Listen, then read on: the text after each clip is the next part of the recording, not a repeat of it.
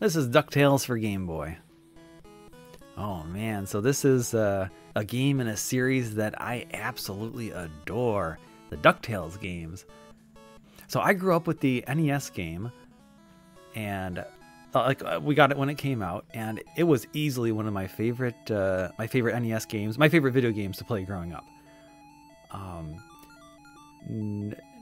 Not only so I've played this game for the NES, the original, countless times, literally countless times. Oh my gosh. I consider it one of the best games ever made. And the way I qualify that is if I have free time and I just want to play a game, I will actively choose to play DuckTales for NES. It's that good. Like, I'll go out of my way to actually play this game. What else? In more recent years, there was the DuckTales remastered version that came out, made by one of my favorite video game studios, WayForward Technologies, and I think that's an outstanding version as well. They added a ton of extra story and stuff in that version. What is it? It makes it feels like you're... Oh, and they added all the voice actors from the original came back to record dialogue. And for someone who...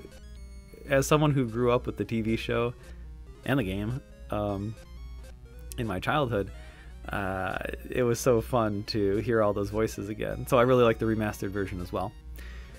So I loved the original NES version. I really enjoyed the remastered version.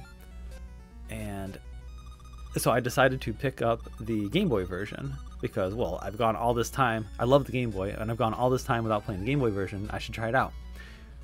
Unfortunately, this game has a lot of problems with it, and right here is one of the first times it really shows up. All I want to do is bounce on this guy's head to get to the... I gotta bounce on the ice block up in the air, and I just can't get it.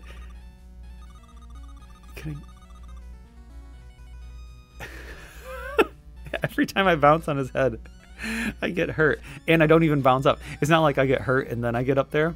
No, I just get hurt every single time. And like the guy's just bouncing there. I don't know. Is it glitching? Is he supposed to be doing that? Is he supposed to be walking back and forth? I don't even know. But it's a good example of what's to come. This game has I don't want to be mean to the developers. I think it's oh man, but yeah, I gotta say, I think this is one of the most poorly implemented games on the original Game Boy, which is a shame because I know how fun the game is because I have the NES version and I consider it one of the best games of all time. But this Game Boy game, the Game Boy version, is yeah, really lacking in the... Oh, how do I put it? I guess it's the programming. And we'll see more glitches to come. More little quirks, more little glitches. Another thing that instantly popped out, so to me, is what is it? The music. The music in the original NES version is some of my favorite chiptune music of all time. And I think it's pretty notable. I don't think it's uncommon to find the music from DuckTales on the NES on many people's list of favorite chiptune music. But the Game Boy version is really watered down. Oh, here's the first boss. Oh my gosh! So I can't quite tell. It looks like the boss is either lagging or like skipping frames or something. And this is something else I saw. Oh my gosh, it's such a watered down. The boss fight in the NES version is quite intense, and there's like all these snowballs falling down. In this one, there's like 3. But whatever. It's another example of something that's kind of weird in this game. The way the enemies move is quite jerky. That's the word. I can't tell if it's slow down or just being jerky, and I don't know why. My guess is that it almost looks like instead of implementing physics, they kind of hard-coded the trajectory of some of the enemies. It's really weird. I don't know. But yeah, back to the music. Oh, and the moon, I'm on the moon now. And the moon theme is one of the most famous pieces of chiptune music. It's a great song.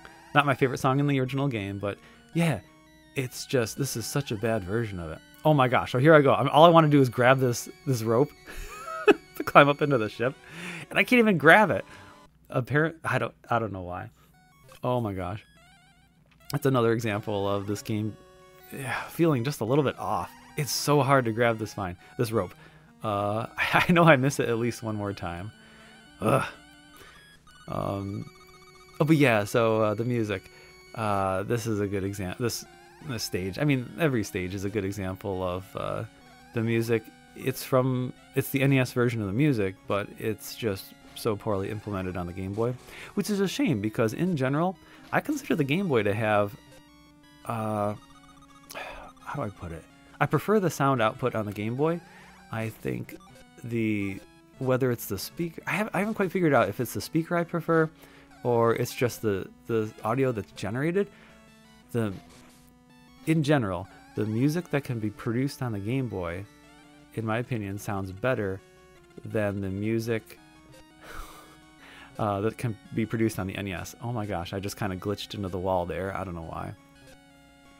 All throughout this level, I'm like, so there's spikes. Oh yeah, so there's these spike things, and if I hit them, I get injured. Except sometimes not, apparently. Like, okay, so sorry. So I know when you poke, what is this guy doing here? Oh my gosh. You need a new hobby, buddy. That's better. Where is it? So, of course, the idea is, I know from the original, if you pogo on these spikes, then you do not get injured.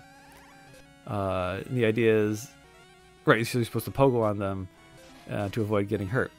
But in this game, there'll be random times where I'm pogoing and I'll get hurt. Like, I'll just brush the edge and get hurt, even though I'm pogoing. And then there's other times where, like, I'll be just standing on the edge of the spike, and I guess it doesn't hurt me if I stand on the edge. It just feels so glitchy and so wrong. Like, little mistakes like that. Ouch. Why did I get hurt there? All right, we've got this.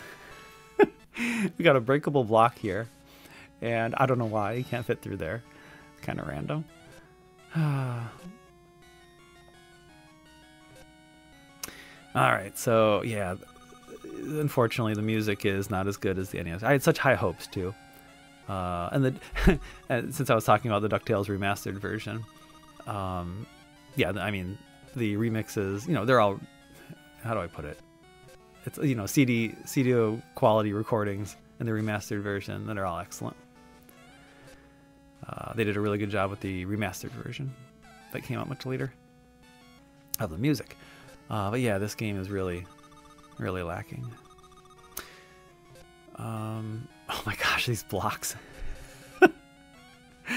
So they start moving down when you stand on them. It's actually not when you stand on them. It's just when you're vertically lined up, which is fine. It's just, I can't imagine that is what the intended behavior would be. How are you supposed to get this? This made me so angry. So it won't appear until you like brush past it, which means you can't just hang out on the vine. And then once it's there, how are you supposed to get it? I don't know. Ugh. I think I tried getting it once and I just failed. I don't know. Maybe I can figure it out later. But whatever, it's another thing that makes the level design in this feel sloppy. All right, so I've talked a lot about the crappiness, or what's wrong in this game. But there is some stuff I really appreciate. First of all, this is one of my favorite this is one of my favorite video games of all time, and now it's portable. That's pretty cool. I appreciate having DuckTales on the go.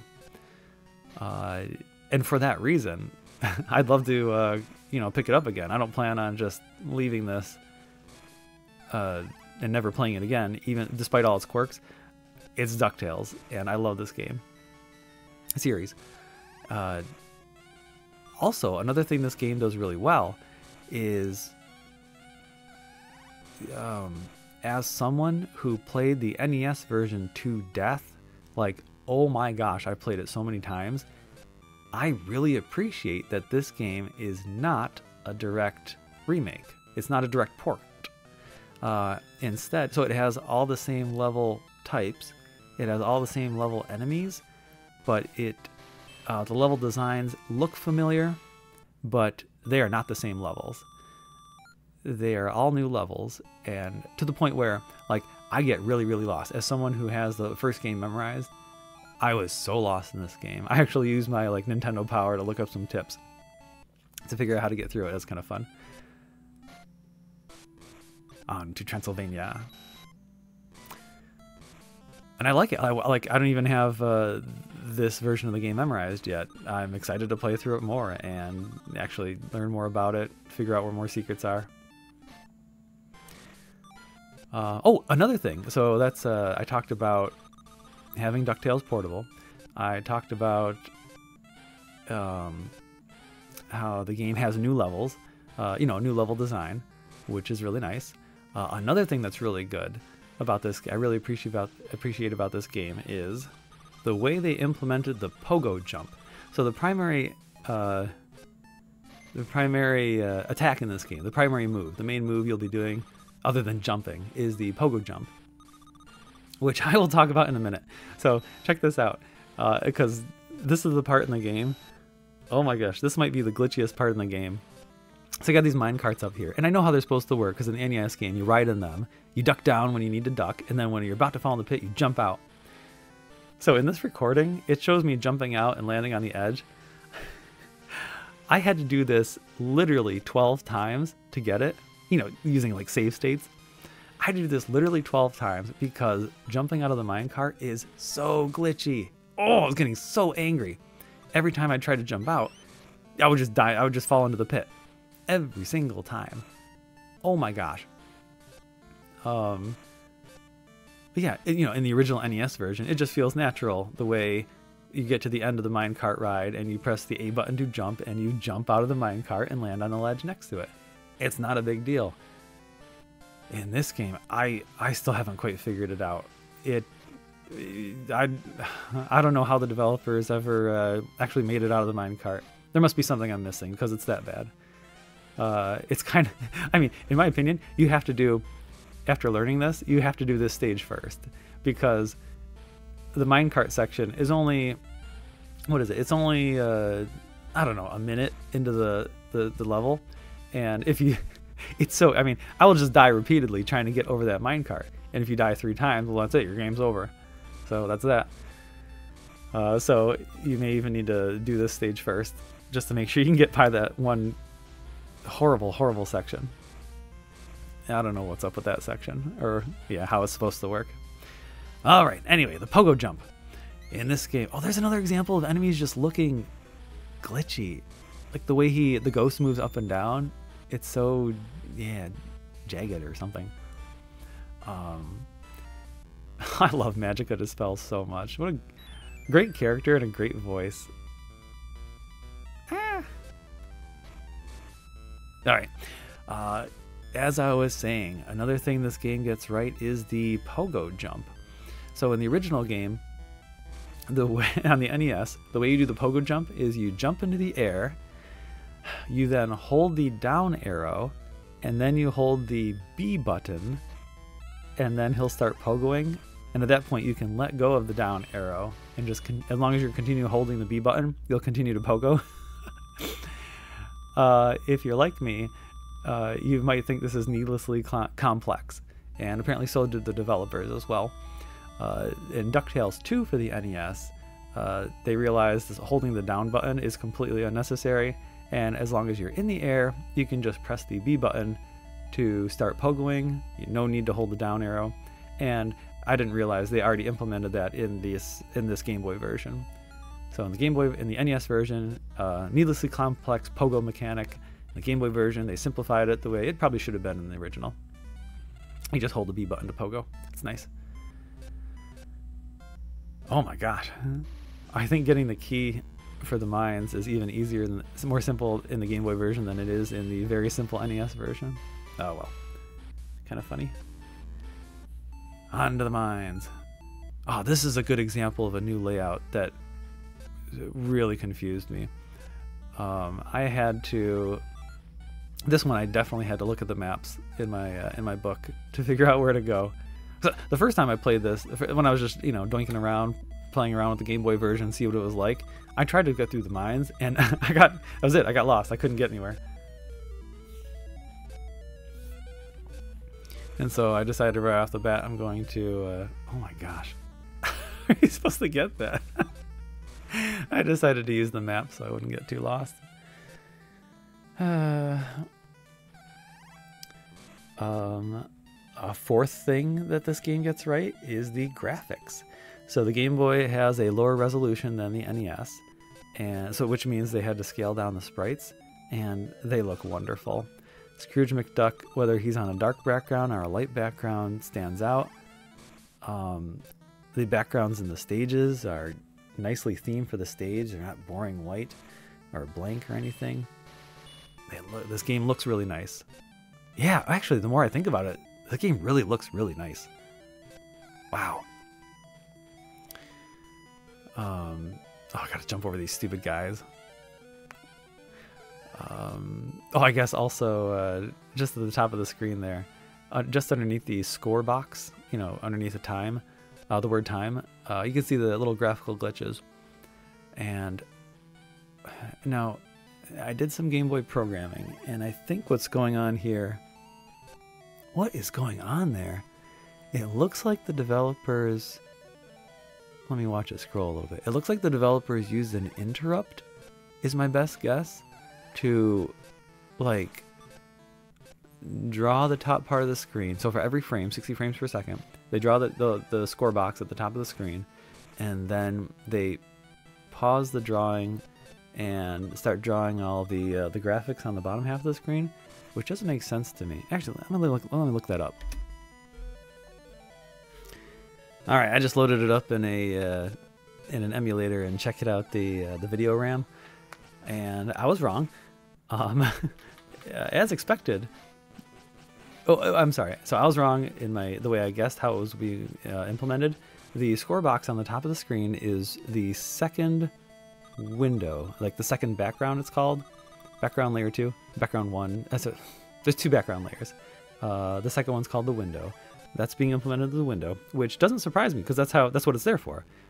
Kind of have a score on the screen at all times. That's a great idea. What I don't understand is why those graphical glitches are there. That doesn't make any sense to me. Like, I can see it flickering right now in the top right corner. One thing that... so, to answer my own question, I don't know. I don't know why there's a graphical glitch on the screen at all times, where the window meets up with the background layer. One thing that surprised me by loading this up, by looking at the video memory, is that they actually draw. The developers, or the game is actually drawing the rest of the level up above underneath the score. Like the top of the trees, the top of the vines, they're all being drawn up there. You'll never ever see them because this game doesn't have any vertical scrolling. I mean, sure, you go up a window when you go up a vine, but there's no up and down scrolling, like live scrolling. So I don't know. Oh man, we're coming up to one of my favorite spots of bugginess in this game, glitchiness in this game. So in the original, there's a clever section where you have to launchpad. The spot is too wide to cross, so Launchpad McQuack appears in his helicopter and he gives you a lift. And wow, I guess the developers insisted this scene absolutely has to 100% be in this Game Boy version. But oh man, does it chug! It is so hard to get by this area. At least there's no bees flying by. In the NES version, you have to deal with the bees as you're trying to cross, and it's horrible.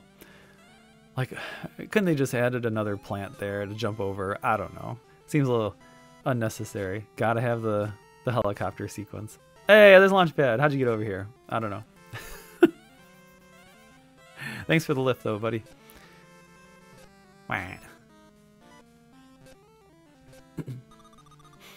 All right. All right, so we talked about more of the stuff I really like about this game. What? I guess it's kind of a shortcut, not shortcut. I don't know.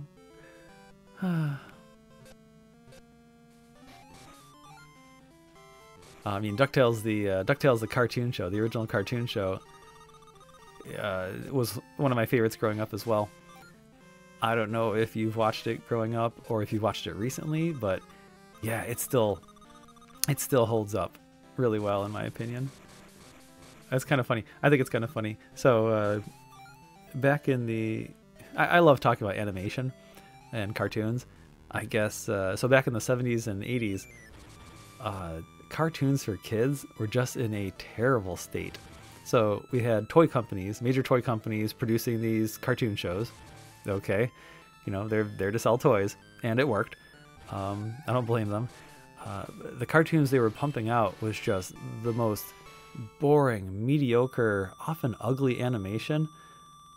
It is just repetitive. You know, a character on the screen in the same pose, and you know, maybe the mouths are moving barely, maybe a little motion in the head, and that was most of the scenes. So ugly, just boring animation, ugly, boring animation. And then I guess in the late 80s, Disney says, all right guys, what if we make a new cartoon show, but this time we really like put in effort. So they spent a bunch of money, and so we've got beautiful animation. We've got full music in the background, fully scored soundtrack, and a soundtrack, whatever it's, yeah, soundtrack in the show. It's just really nice, and that quality really shows in most of the episodes. Of course, there are some episodes that are just lame. I hated when they introduced the new special characters. Oh gosh, you have to do these stupid mine carts again. Oh, it's so bad. I gotta figure out how to do these. Well, yeah, and then they introduce like the little friends of the kids. I like the kids in the show, Huey, Dewey, and Louie, and Webbigail, Webby, the little girl. They're all great. They introduced some other kids in the show. There's Bubba the caveman. There's, I don't know, one of their junior woodchuck friends. I can't remember his name. He's just so annoying. Oh, well. But yeah, in general, I think the show really holds up. Oh my gosh, there's another thing this game gets right. Oh, come on. I finally remember to go to the left or right in this version of the stage. The final stage doesn't have those secrets there. Gosh darn it. Anyway, another thing this game gets right is the box art. The box art for this game is different from the NES version, and it is beautiful. It is so nice. Like, I just want to make it my desktop wallpaper. It is a perfect example of let's go on an adventure. It looks like let's go on an adventure in a drawing. It's gorgeous. I love the box art for this game. Oh, so we didn't talk about DuckTales 2. So DuckTales 2 came out for the NES. There is also a Game Boy port of DuckTales 2, which I'll talk about at a later time. I haven't really dived into that one yet. But that game, DuckTales 2 for Game Boy, was programmed by a different studio than this game, and the quality and the audio is just top notch in that game. So there's no problem there going forward. But yeah, for this game, with the we've got the lower quality audio. There's the odd glitches with play control, the clunky collision detection. It just really adds up to a pretty poor gaming experience. And the most frustrating thing is this game is a port, which means I know what the game could have been. It could have been the NES version portable, but all the glitches and sloppiness in the programming in the game really hinders it, which is unfortunate. Do I recommend this game? Oh, I still really like it. I still plan on playing it, but I don't think it's worth playing. Like, if you had any game to play, Like, I'll still go back. I want to play the NES version. The Game Boy version, I don't find myself wanting to replay it, except for the fact that if I'm out and about and I don't, I'm not home with the NES with the original game, I would want to play it because it feels close enough to the NES version. Like, I would just be playing it to play something like the NES version, but portable. It's an outstanding game hindered by a poor implementation, which is a shame because we know how good it could have been. Yeah. So that's DuckTales for Game Boy.